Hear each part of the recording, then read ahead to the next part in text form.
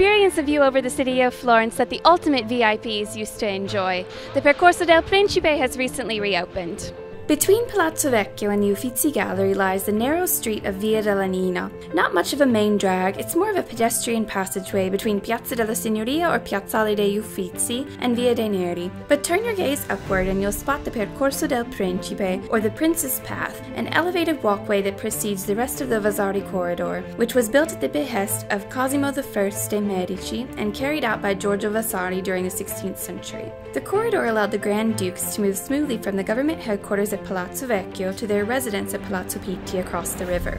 However, for now only this first small portion connecting the state-owned Uffizi to the city-owned Palazzo Vecchio is open. The rest of the corridor leading the way to Pitti is slated to reopen in 2018. For now, you can walk down the Prince's Path yourself simply by making an advance reservation. Tickets cost €27 or $18.50 at a reduced price. For more information and to book, call Florence Musei at 055 294 883.